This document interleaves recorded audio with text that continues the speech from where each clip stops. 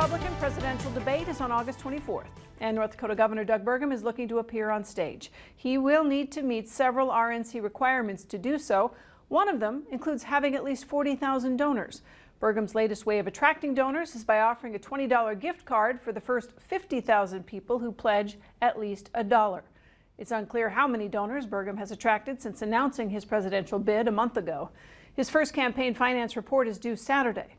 A spokesperson for Burgum's campaign said Mr. Burgum is confident he'll be on the stage next month.